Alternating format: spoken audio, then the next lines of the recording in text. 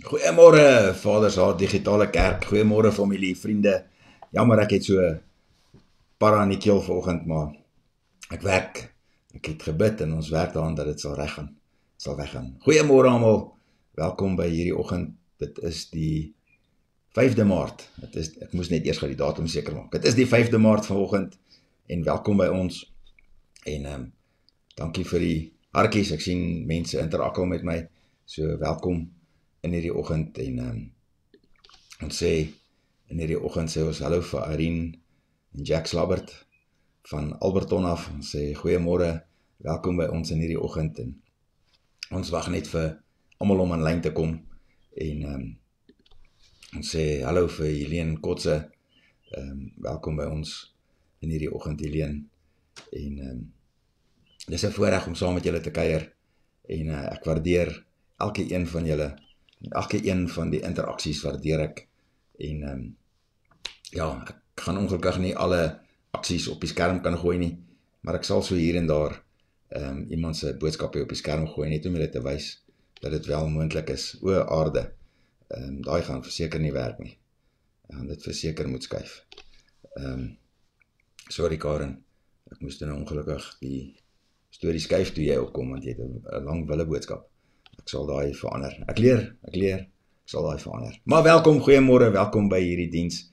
Dit is Sondagoggend en ek het Juffrou Lazel se prentjie, die regte prentjie hierdie week op die skerm. Les 1 van 6 en dit gaan oor die gordel van waarheid en die wapenrusting van God. Hierdie les 1 van 6 gaan oor die gordel van waarheid en sy behandel die wapenrusting van God met die kinders in die volgende 6 weke, so maak seker dat jy hulle soontoe stuur, dis beskikbaar op Vaders Haat Kids, maar ook beskikbaar op die Dr. Arthur, Vaders Haat Kids YouTube channel, maar gaan soek dit op YouTube, dis baie lekker om te sien, en so om te kyk, laat my toe terwyl ek nou 'n nuwe speeling het, nog 2 mense te groet, Lealani van Meyerton, Karen het ons al voor hallo gesê, hier is die ander Karen, Karen Wiese, ja, hallo Karen, en ons het vir Tina ook in die kamer wat sê goeiemôre, so welkom almal, dit is 'n voorreg om saam met julle te kuier in hierdie oggend en ek sien uit na die woord wat ons het vir vandag en ek het 'n woord wat ek getitel het, in hierdie oggend het ek 'n woord, dat ek hom net gou soek hierso, en ek het 'n woord vir ons vanoggend wat ek getitel het, vind jou verborge skat, en ek sien baie uit daarna om dit met jou te deel in hierdie oggend, en om in die woord te kan inklim, maar voordat ons dit doen, kom ons gaan net in ons bid en ons seën hierdie oggend se tyd wat ons met mekaar saam het, en ons kom net in ons bid en ons sê, Here, dankie vir die voorreg dat ons so kan saam kuier in hierdie oggend. Heilige Gees, help my dat hierdie stem sal regkom. Ons weet, U het my stem aan die opdrag gegee om te herstel. Geef vir U die eer. Here, maar in hierdie oggend wil ons net na U troon van genade toe kom. Ek wil by U kom indruk, Here. Ek wil by U kom indruk en kom sê, Here, dit is so nodig. Dit is so absoluut nodig in hierdie. Maar Here, help ons dat ons oggend ons verborge skat sal sien. Want ons weet, as ons nie van iets weet nie, dan weet ons nie van iets nie, dan pla dit ons nie. Maar as ons weet dat ons nie weet nie, dan pla dit ons, dan wil ons dit gaan uitvind. En dan wil ons dit gaan uitvind, totdat ons weet dat ons weet. En as ons weet dat ons weet, lang genoeg, dan onthou ons nie eens meer dat ons dit weet nie, dit is net deel van ons. En Here, so wil ons hê, dat hierdie skat wat U vir ons ingegee het, deel van ons word, deel van ons bestaan word, dat ons geesdimensie die natuurlike so oorneem, dat ons sal weet dat ons weet, en dat ons so binne in die geestelike sal ingroei, dat ons nie eers meer sal weet dat ons weet nie, dat ons net daar sal lewe. Ons gee vir U die eer, roep U aan in hierdie oggend, laat my toe, Here, dat ek bid vir die offergawe, ons bid vir die offergawe in hierdie oggenduur, ons kom sê, Here, dankie vir elke persoon wat die geesbeginsels honoreer, van 'n 10de, 'n liefdesoffer, geloofsoffer, eerste vrugoffer, enige persoon wat tyd spandeer het, tyd geoffer het aan 'n geliefde, aan 'n broer of 'n suster. Enige persoon wat iets gaan fisies doen het, iets verander het in 'n persoon se lewe. Kom sê ons vir die dankie vir. Ons kom seën hierdie offer in hierdie oggend met die keer van u seëninge in Jesus naam. Amen. Ons sê amen en amen. En ek is besig om my op te stel in my kantoor net so 'n bietjie anderster as wat dit voorheen was, sodat ek so 1 of 2 goed kan bydoen, soos om Ina se boodskap hier op die skerm te kan plaas en vir julle te kan sê goeiemôre en wat 'n voorreg is dit om saam met julle te kan kuier en net te kan saam wees in hierdie oggend en net te kan indruk by die Here, om te kan gaan soek na daai skat wat elkeen van ons het. Ek het vir ons 3 liedjies opgestel saam met die span. Laat die hele aarde juig, rus in u goedheid en daar is niks. En kom ons loof die Here en ons aanbid hom saam met ons span. En dankie Jean en span vir die wonderlike werk wat julle doen om ons in die voorkamer in te vat, in die troonkamer in te vat. En kom saam met ons en kom loof die Here en kom aanbid hom.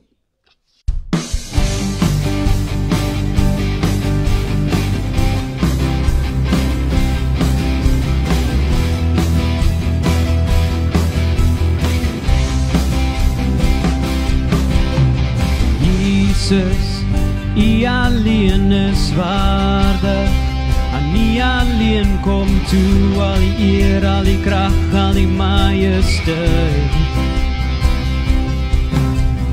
Jesus, U alleen is heilig, aan U alleen kom toe al die lof, al die mag, al die heerlikheid. Daar is geen ander naam as Jesus. Daar is geen mooier naam as Jesus. Laat die hele aarde juig, want die redder van die wêreld het gekom. Hy swoeg verhewe, hoog bo afstand, die koning van die heelal wat weer terug gaan kom. Elke nasie, elke volk, jou redding is hier. Kom ons sing dit nou, Jesus. Jesus, U alleen is waardig, aan U alleen kom toe al die eer, al die krag, al die majesteit. En Jesus, U alleen is heilig, aan U alleen kom toe al die lof, al die mag, al die heerlikheid. Kom ons bely. Daar is geen ander naam as Jesus.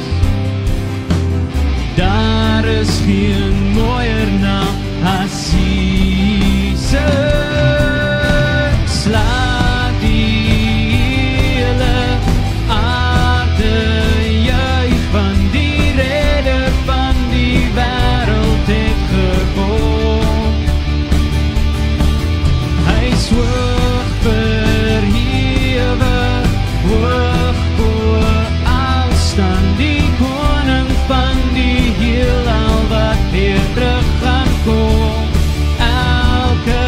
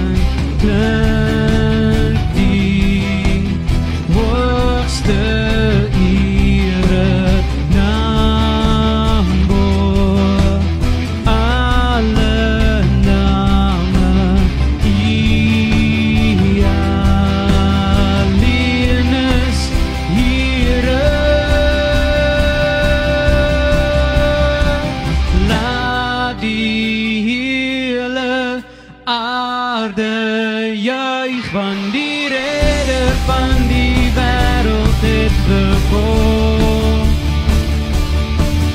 Hy is hoog verhewe, hoog bo afstand, die koning van die heelal wat weer terug gaan kom. Oh, laat die hele aarde juig, want die redder van die wêreld het gekom. Hy is hoog verhewe, hoog bo afstand, die koning van die heelal wat weer terug gaan kom. Elke nasie, elke volk, elke nasie, elke volk, jou redding is hier.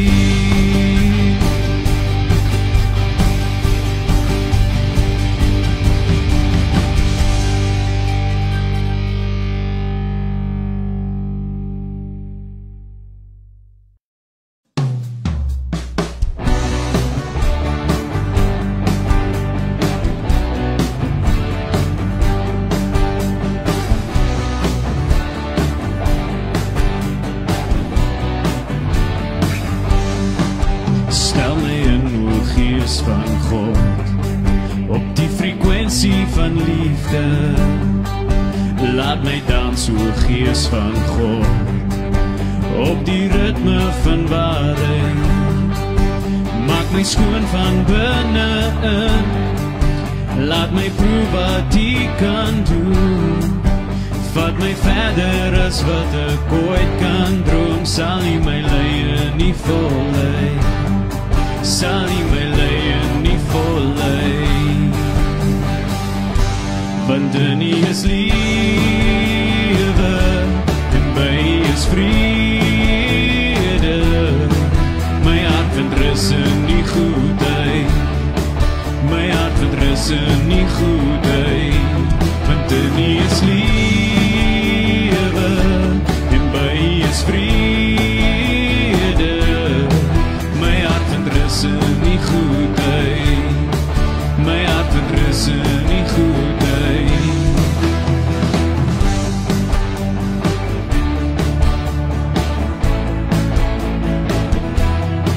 My hart vind rus in die goedheid, my hart vind rus in die goedheid.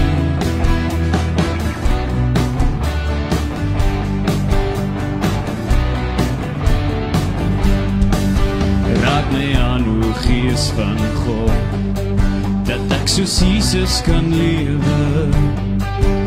Ek sal gaan, o Gees van God, waar ook al U my sal lei. Maak my skoon van binne-in, laat my proe wat U kan doen. Vat my verder as wat ek ooit kan droom, sal U my lei in die volheid. Sal U my lei in die volheid. Want in U is lewe, en by U is vrede. My hart vind rus in die goedheid, my hart vind rus in die goedheid. Want in U is lewe, en by U is vrede. My hart vind rus in die goedheid, my hart vind rus in die goedheid. Oh, oh, oh,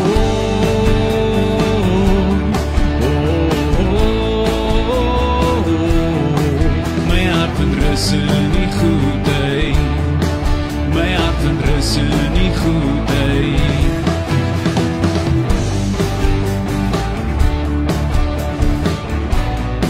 Kom ons speel alles saam vanmôre.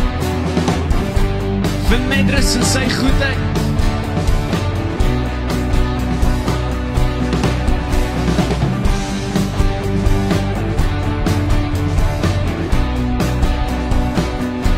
Want in U is lewe, is vrede. My hart vind rus in die goedheid. My hart vind rus in die goedheid. Want in U is lewe en by U is vrede. My hart vind rus in die goedheid. My hart vind rus in die goedheid.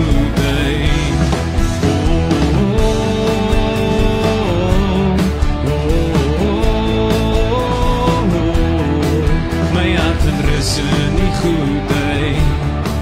My hart vind rus in die goedheid.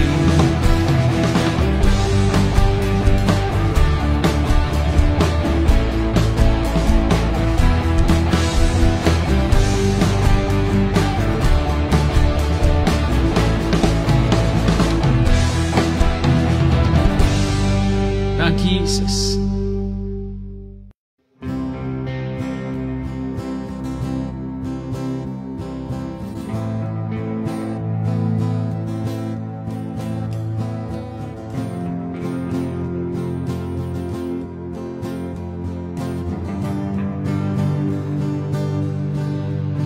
Daar is niks in hierdie lewe, daar is niks op hierdie aarde, daar is niks in al die hemle bo U. Daar is niks in hierdie lewe, daar is niks op hierdie aarde, daar is niks in al die hemle bo U. Kom ons sing het saam.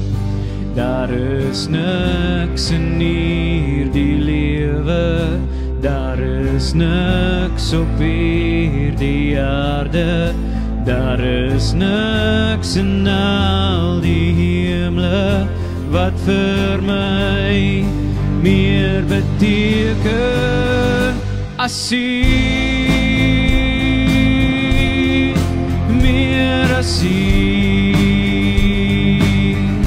niks meer as U, meer as U. Daar is niks in hierdie lewe, daar is niks op hierdie aarde, daar is niks in al die hemle bo U. Kom bely dit vanmorgen. Daar is niks in hierdie lewe, daar is niks op hierdie aarde, daar is niks in al die hemle wat vir my meer beteken as U, meer as U, niks meer as U, meer as U, niks meer as U, is alles vir my, alles vir my, oh, niks meer as U, meer as U.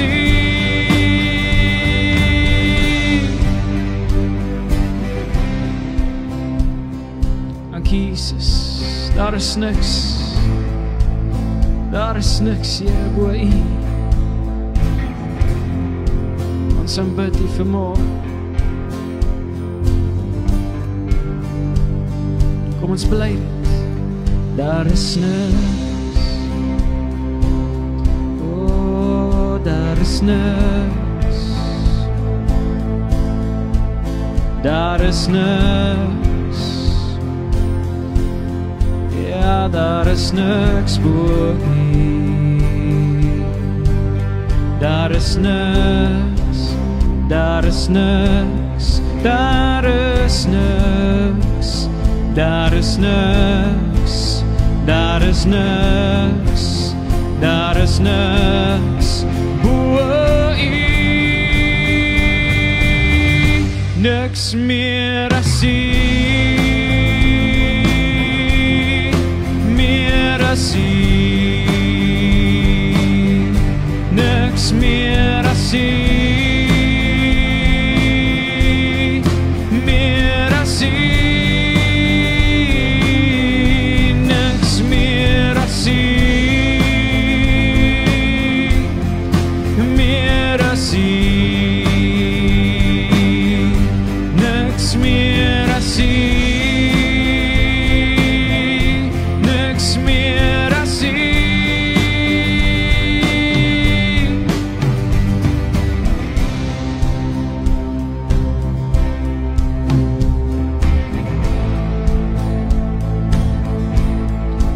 Ja, daar is niks meer as U.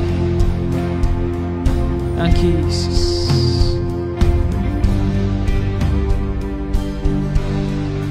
Daar is niks in hierdie lewe, daar is niks op hierdie aarde, daar is niks in al die hemle, o U. Daar is niks in hierdie lewe, daar is niks op hierdie aarde, daar is niks in al die hemle, wat vir my meer beteken as U, meer as U, niks meer as U, meer as U, niks meer as U, meer as U, niks meer as U, meer as U. Dankie Jesus.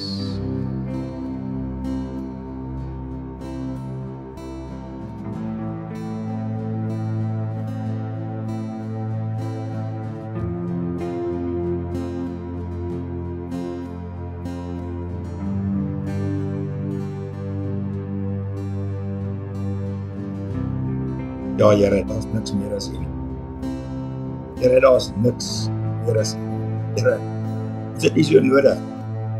Dit is so nodig om my in te druk en van U te hoor. Dit is so nodig te weet dat wat U vir ons voorhou. Here, so wil ek in hierdie oggend kom en waar ons 'n woord het, vind jou verborge skat. Wil ons kom indruk by U, Here, en sê, Here, help ons. Ons wil hierdie skat, wil ons ontvang. Ons wil hierdie verborge skat vind, oopmaak, gebruik, deel van ons lewe maak. Wat 'n voorreg, Here. Wat 'n voorreg dat ons net by U kan indruk en in hierdie oggend net kan stil word voor die lewende God. Ek sien elke persoon onder die klank van my stem met die keur van die seëning in hierdie oggend. Heilige Gees, vind ons daar waar ons is op ons pad. Help ons dat hierdie woord so sal draai, Here.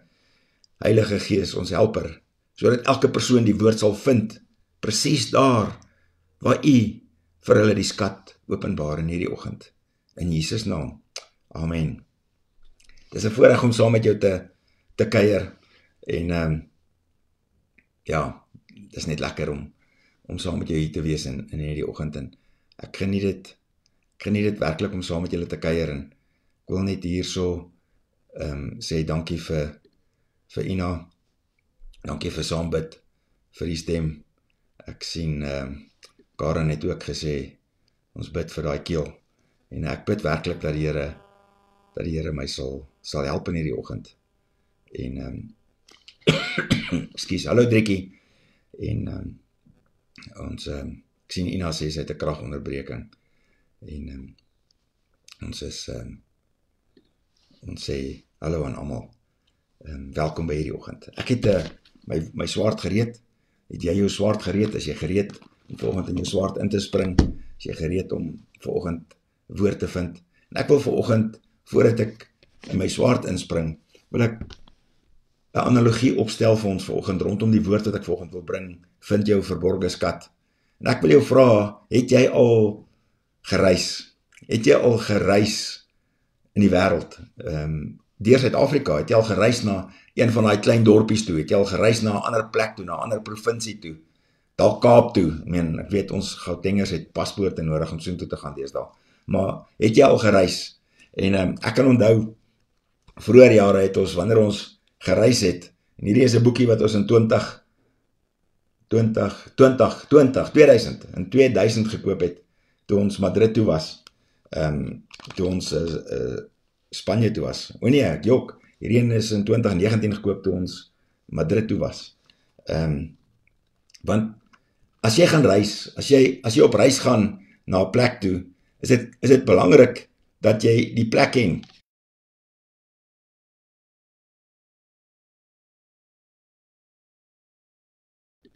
As jy nie die plek ken nie, loop jy net rond binne in die plek. Jy ontgin nie al die plekke wat daar is nie. Jy ontgin nie al die goed nie, want die goed wat in die plek is, die goed wat in daai dorp is daar. Maar as jy 'n toerist is, en jy het nie een of ander vorm, en ek weet, vandag koop ons nie meer boekies nie. Ek hou van 'n boekie koop, want hy het 'n mappiekie binne in, en hy vertel jou waar is die stasies, en hy vertel jou waar al die besienswaardighede is. En soos ek gesê het, hierdie is 2019 gekoop. Die belangrike ding is, het jy al gereis, en het jy al op 'n ontdekkingstog gegaan, om die verborge skatte te vind, binne in die plek waar jy reis. Die verborge skatte te vind, om te gaan uitvind, wat is die goed wat in die dorp is. Want onthou, die goed wat in die dorp is, soos hierdie videoetjie wat ek gespeel het, die goed wat in die dorp is in die dorp. Alles is daar. New York City het alles in. Al die goed en al die gebeure is daar. Maar as jy nie weet waartoe om te loop, om dit te gaan ontgin nie, gaan dit by jou verby. Maar is nog steeds daar. En ek wil daai analogie vanoggend gebruik met die woord wat ek vir jou wil bring. Vind jou verborge skat. En ek en jy, broer, suster, ons het soveel verborge skatte, wat die Here vir ons neersit, met clues binne in die woord. Hy gee vir ons die aanduidings binne in die woord. En daar is soveel verborge skatte, waarby ons eenvoudig net verby lewe, omdat ons nie bewus is daarvan nie. Omdat ons dit nie fisies bewustelik gaan soek nie. En ek wil jou in hierdie oggend kom aanbeveel, kom aanmoedig, om die verborge skatte in die woord te gaan soek. Ja, ons luister woord wat ander mense bring. Ons luister woord, ek het 'n paar predikers wat ek volg, waarvan ek baie hou, en wat ek volg, want hulle saai in, hulle saai binne in, hulle maak verborge skatte in die woord vir my oop, binne in my gees, sodat die Here kan werk, sodat die Heilige Gees my kan help, dat ek my insaag daarin kan sien, en soos wat die Heilige Gees my help om verborge skatte oop te maak vir my, want ek is op 'n ander pad, as wat die pastor is wat die woord gebring het, as die persoon wat die woord gedeel het. Ek is op 'n ander pad. Die woord vind my op 'n ander plek. En dit is so belangrik vir my en jou om in te druk in die woord. En ek wil jou werklik aanmoedig, moenie net na ander mense luister nie. Gaan luister na jouself, gaan luister na die Heilige Gees, gaan spandeer tyd in die woord. Dit is vir my so kosbaar in die oggende om tyd te spandeer in die woord. En net te kyk waartoe die Here my vat. En net te kyk hoe die Heilige Gees my help ook verborge skatte ontdek. En so is hierdie woord een van die verborge skatte wat ek glo ek ontdek het. Maar kom ons klim in die woord, en ek sien ek is besig om lank te praat hier met julle, sonder dat ons in die woord inkom. So, ons titel vanoggend, vind jou verborge skat. Dan lees ons in 1 Korintiërs, en ons lees 1 Korintiërs 2, vers 1 tot 16. En ek gaan stout wees, ek gaan 'n paar van die verse skiep, maar ek wil hê jy moet 1 tot 16 gaan lees, maar ek gaan so hier en daar 1 of 2 van hulle skiep, as jy my gaan toelaat, want ons het net nie genoeg tyd om almal te lees nie. En toe ek by julle gekom het, broeders, het ek nie aan julle getuienis van God kom verkondig, met voortreffelikheid van woorde of van wysheid nie. En ek weet ek het in die einde van verlede jaar rondomtrent het ek hierdie stukkie gebruik, en daarom gaan ek oor 'n paar hoofstukke, oor 'n paar verse spring, in hierdie eerste gedeelte, want ek weet ek het dit gebruik in 'n woord, en dit is belangrik vir my en jou om in te druk in die woord, en nie na mense toe te kom met voortreffelikheid nie. Ons is bevoorreg om home fellowship facilitators te hê, en hulle kom elke week, en hulle kom gee 'n bietjie van hulle self, deur die woord voor te berei, wat ons as die bediening uitgee vir die week, wat ons donderdagaande uitsaai, en deur daai woord te vat, en nie te gaan klink asof ek alles weet, en ek alles wys is nie, maar om te gaan indruk by die familie van Christus, en hulle te help, vir hulle, om daai woord te kan oopbreek, vir hulle, elke persoon, as ek aan jou 'n woord bring, en ek bring hom vir jou 100% soos ek hom verstaan, en jy sien dit presies soos ek hom verstaan, maar ek laat nie genoeg ruimte oop vir jou, om dit te interpreteer vir jouself, waar jy in jou pad is met Christus, waar ek jou vind op daai oomblik nie, dan het ek jou nie 'n guns gedoen nie. Want ek het my voorgenem, om niks anders onder julle te wees, nie as Jesus Christus, en hom as gekruisigde. En dit is so belangrik vir my en jou, om dit te sien, en te verstaan, dat ons Jesus Christus as gekruisigde wil voorhou aan familie en vriende, aan medegelowiges, aan die wat nog nie medegelowig is nie, met wie ons besig is om 'n pad te stap, sodat hulle die lig kan sien. En is belangrik vir my en jou. Ons gaan na vers 7 toe, ons spring 'n bietjie, maar ons spreek die wysheid van God, wat bestaan in verborgenheid, wat bedek was, en wat God van ewigheid af voorbeskik het, tot ons heerlikheid. God het die woord ingegee, die woord is ingegee vir my en jou, die woord is vas, die woord is ingegee, maar ek en jy moet nou hierdie verborgenhede gaan vind, en soos wat ek op my pad is met die Here, soos wat ek op my pad is, om nader en nader aan God te beweeg, om soos Henog te word, om so een met God te word, ek eendag sommer net uitlewe. Ek dink nog steeds is die beste voorbeeld. Maar ja, kom ons gaan kyk na die skrif, dat ek terug gaan na die skrif toe. Ek sien ek loop lang draaie vanoggend. Want niemand van die heersers van hierdie wêreld, geken het nie. Want as hulle dit geken het, sou hulle die Here van die heerlikheid nie gekruisig het nie. En so het God die verborgenhede ingegee, sodat die heersers van die wêreld nie die waarheid gesien het nie. Want die heersers van die wêreld het God nie aangehang nie. Die heersers van die wêreld was nie in die gees ingedruk by God, by die lewende God nie. Die heersers van die wêreld het sin gemaak van hulle heerskappy, van hulle slimheid, van hulle grootheid, van wie hulle is. Dit het nie vir hulle oor God gegaan nie. En so het die Here gekom, en hy het dit vir hulle verborge gehou, anders sou Jesus Christus, nie gekruisig gewees het nie. En wat 'n calamity sou dit nie vir my en jou gewees het, as Jesus Christus nie gekruisig was nie. Maar soos geskrywe is, wat die oog nie sien nie, en die oor nie hoor nie, gehoor het nie, en in die hart van die mens nie opgekom het nie, wat God berei het, vir die wat hom lief het. En so het God 'n woord berei, vir elke een van jou en my, vir die wat hom lief het. En dit is so belangrik, dat ek en jy sien, dat God besig is met ons, en dat God besig is om vir ons verborgenhede oop te breek, sodat ons kan spreek daarvan, sodat ons in die woord kan ingaan, en dat ons die verborgenhede van God kan spreek. En daarom glo ek 2023 is die jaar van ons getuienis, the year of our testimony, die jaar van ons getuienis. En ek wil jou die hele tyd, elke keer dat ek met jou praat, wil ek jou aanmoedig, gaan werk aan jou getuienis, gaan kyk wat het Christus vir jou gedoen in die dag, gaan bou dit aan, gaan brei uit aan jou getuienis. Maak seker dat jy gereed is met daai getuienis. Maak seker dat jou getuienis Jesus Christus die eer gee, en dit nie klink asof dit jou smartheid is nie. Partykeer gee ons 'n getuienis, maar ons gee die getuienis so, dat iemand wat nie beter weet nie, dink die getuienis het eintlik gegaan oor ons wat so cool en so skerp was, maar ons het die volle behoefte gehad om God te eer binne in hierdie getuienis. Maar bloot net uit waar ons is, gee ons nie die getuienis dat dit so is, dat hulle God sien nie. Daarvan spreek ons ook, nie met woorde wat die menslike wysheid leer nie, maar met die wat die Heilige Gees leer, sodat ons geestelike dinge met geestelike vergelyk. En ek wil jou werklik kom bemoedig, om geestelike dinge met geestelike te vergelyk.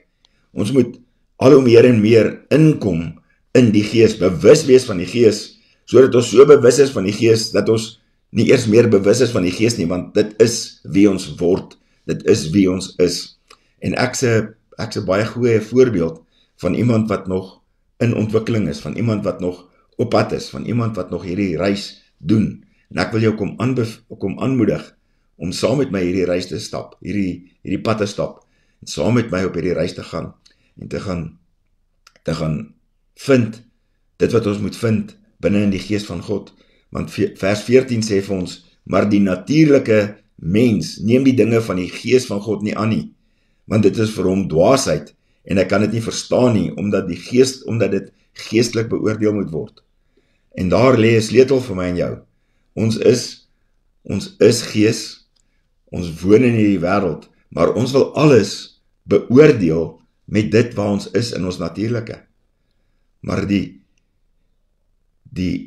plek waar ons wil uitkom, is om geestelik na alles te kyk, om te begin geestelik sien wat gebeur om ons.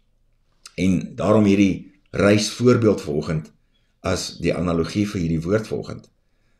Wanneer ek op reis gaan, maak ek seker ek weet waartoe ek gaan, maak seker ek doen die pad, ek maak seker wanneer ek daar kom, gaan ontgin ek dit wat daar is, die verborgenhede wat daar is, die wegsteekplekke wat binne in daai plek is, gaan ontgin ek. En so wil ek jou kom aanmoedig om te gaan ontgin binne in die woord, om in te klim in die woord en te gaan vind die verborgenhede wat binne in die woord is, wat daar is, wat opgestel is vir jou en vir my, sodat ons nader aan God kan lewe, so omdat ons binne in die gees lewe. Maar die geestelike mens beoordeel wel alle dinge. Self egter word hy deur niemand beoordeel nie. Want wie het die sin van die Here geken, dat hy hom sou kan onderrig, maar ons het die sin van Christus. Ons, broer, suster, ons as gelowiges, het so groot voordeel bo die res van die wêreld. Ons is veronderstel om in hierdie situasie waarin ons tans is, met dit wat in die natuurlike gebeur, is ons veronderstel om uit te styg en resilient te wees en op te staan, want ons is nie onderhewig aan al die kragtelose werke wat daar rondom ons is vir die mense om ons nie. En dit is so belangrik vir my en jou om te kan sien dat daar's vir ons 'n lewe, daar's vir ons 'n toekoms, daar's vir ons 'n uitkoms. Ons moet net die verborgenhede van God gaan soek. Ek lees vir ons Kolossense 2 vers 1 tot 3, en dit praat presies van hierdie verborgenhede in vers 3. Want ek wil hê dat julle moet weet wat 'n groot stryd ek voor julle het, en oor die wat in Laodicea is, en almal wat my aangesig in die vlees nie gesien het nie, dat hulle harte vertroos mag word, deurdat, ek moet seker net hier aanskuif, deurdat hulle harte vertroos mag word, deurdat hulle saamgevoeg word in die liefde en tot alle rykdom van die volle versekering van insig, om die verborgenheid te leer ken van God en die Vader en van Christus. Hier lê vir ons 'n sleutel.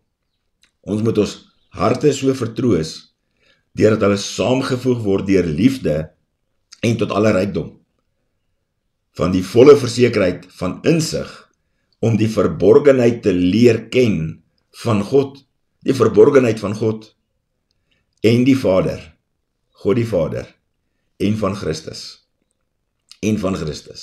want daar binne lê vir ons die antwoord. En dan vers 3, die laaste enetjie wat deel is van hierdie 3 versies, wat 'n sleutelversie vir ons volgende is, in wie al die skatte van wysheid en kennis verborge is, in wie al die skatte van wysheid en kennis verborge is, God die Vader en Christus, in wie al die skatte van wysheid en kennis verborge is. En ek en jy, broer, suster, ons is bevoorreg, want ons het die Heilige Gees as die inwonende God in ons, as Jesus Christus tot standkoming, Jesus Christus wat tot stand gekom het, wat stand het binne in jou en my, as die Heilige Gees die inwonende Godheid. Maar ek wil graag vir ons daai skrif van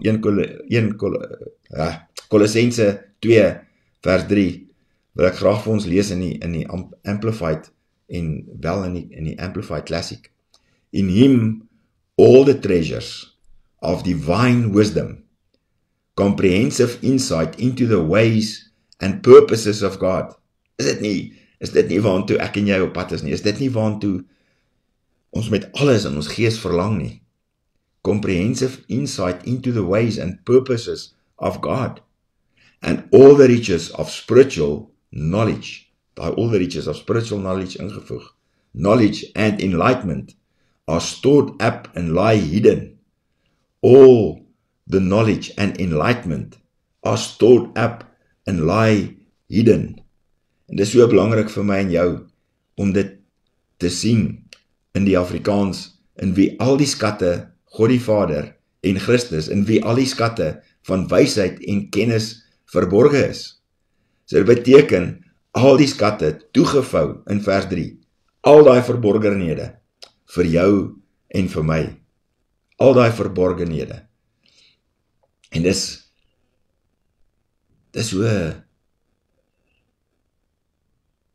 so begeerte van my hart, dat ek hierdie verborgenhede vir myself kan oopmaak deur die hulp van die Heilige Gees. En ek weet, dis nie ek self nie, ek weet, dis nie jy self nie.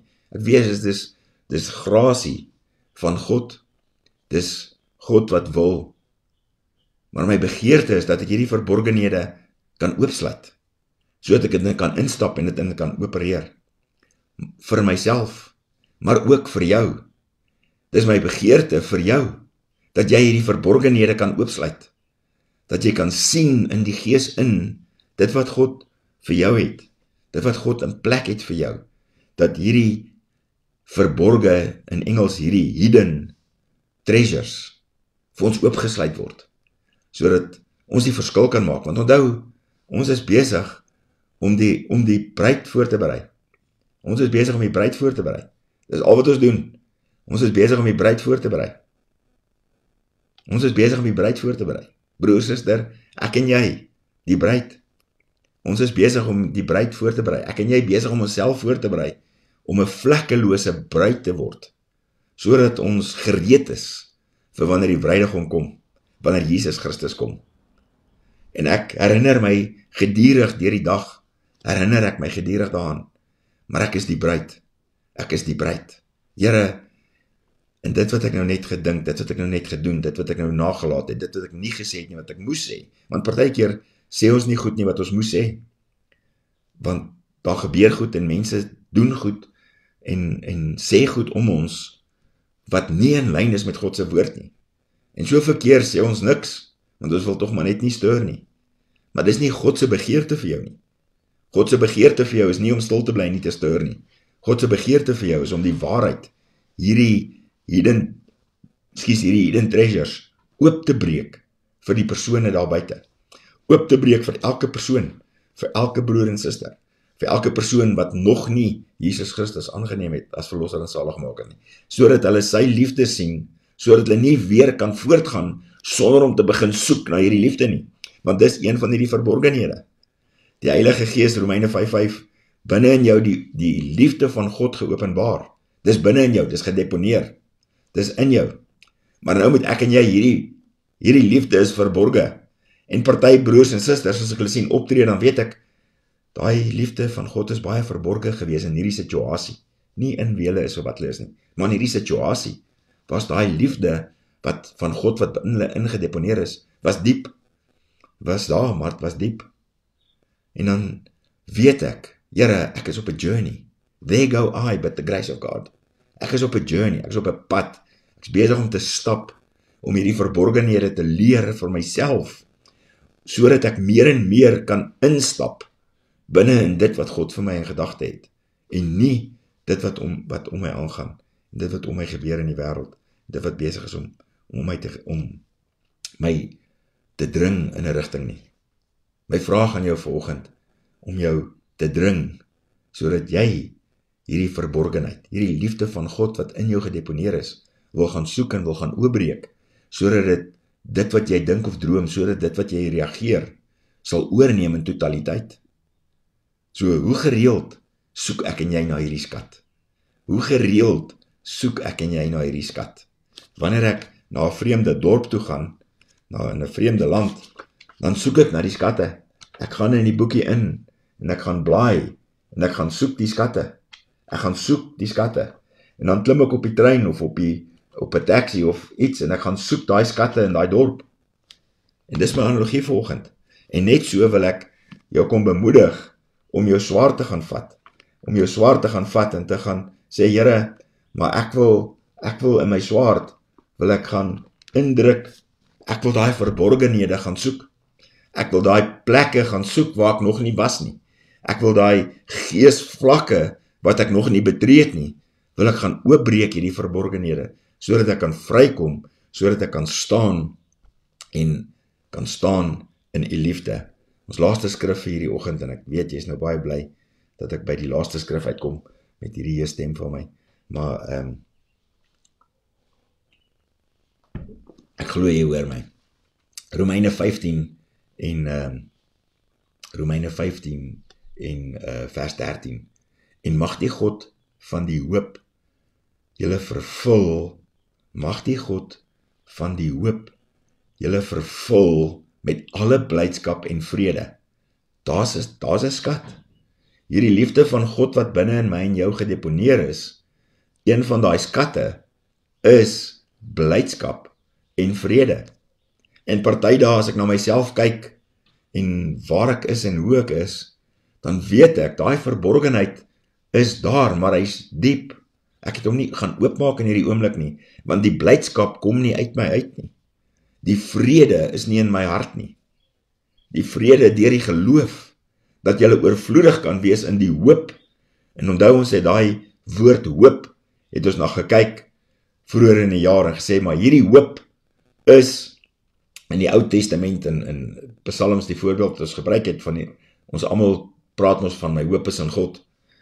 En daai God van die Ou Testament is in die Nuwe Testament, in my en jou bedeling, is dit God die Vader, God die Seun en God die Heilige Gees. En daai hoop is die Heilige Gees. God het so ver gegaan, in die Ou Testament het die mense gehoop in God. In die Nuwe Testament het God vir my en jou die hoop gegee as die inwonende Godheid, die Heilige Gees in jou. Hierdie hoop. So ek kan nie toelaat dat ek hierdie skat 'n verborge skat maak nie. Deur die krag van die Heilige Gees. Daai hoop deur die krag van die Heilige Gees. Dis so belangrik vir my en jou, dat ons sien dit wat gebeur. Dis so belangrik vir my en jou, dat ons sien wat om ons aangaan. Dat ons sien wat aan die gebeur is in die wêreld. Dat ons sien wat aan die gebeur is vir jou en vir my. Dat ons sien wat aan die gebeur is rondom ons. Dat ons sien wat aan die gebeur is in die mense om ons. Dat ons dit ontwikkel binne in onsself. Dat ons nie fokus op ander nie, maar dat ons fokus op wie ek en jy is. Dat ons fokus op wie ons is, wat God vir my en jou gee, deur te gaan soek na hierdie skatte. Deur te gaan soek na hierdie skatte. Dis die liefde van God geopenbaar vir jou en my. En ek vertrou dat jy in hierdie oggend my gehoor het. Dat jy in hierdie oggend saam met my kon kuier. En dat jy in hierdie oggend gehoor het, dit wat God vir my en jou gewil het in hierdie oggend, binne in hierdie woord, en dat jy sal gaan indruk, en sal gaan soek na daai verborge skat vir jou. Here, wat 'n voorreg, dat ons net so kan kom saamkom in die woord. Here, deur die woord kan wandel, en daai verborgenhede kan gaan opsoek. Daai verborgenhede gaan vind, sodat ons dit kan oopbreek, dat dit kan deel word van wie ons is, van wat ons lewe in die natuurlike, dat die geestelike, dat U openbaring aan ons sal vrymaak. Ons sal indruk, U as die lewende God. Ons gee vir U die eer, ons gee vir U dankie. Dankie Here vir elke persoon wat hierdie woord gehoor het, elke persoon wat hierdie verborgenhede gaan soek, vir hulle self al op hulle pad. Here, sodat ons kan vrykom van die juk. U sê, U juk, om Jesus Christus te verkondig aan mense, daai juk is sag. En U las is lig. As ons U las dra, die las van die verkondiging van die evangelie, sê U, die las is lig. Lig soos in skyn. U las, U evangelie moet ons laat skyn, Here, soos die lig. Ons wees die lig. Ons is die lig. Jesus Christus vir die mense om ons. Here, ons gee U die eer. Ons sê vir U dankie dat ons so kon saamkuier rondom teen elke persoon met die klank van my stem, met die keer van die seëning, en ek stuur hulle om te gaan lig wees. Verborgenhede oopbreek vir hulself, maar ook vir ander. Amen. Het was lekker om saam met jou te kuier in hierdie oggend, en ek vertrou dat julle gehoor het. Ek vertrou dat julle saam met ons gekuier het in hierdie oggend. Ek vertrou dat jy sal gaan en net 'n lekker dag gaan hê. Gaan tyd spandeer met familie en vriende. Gaan en wees geseënd.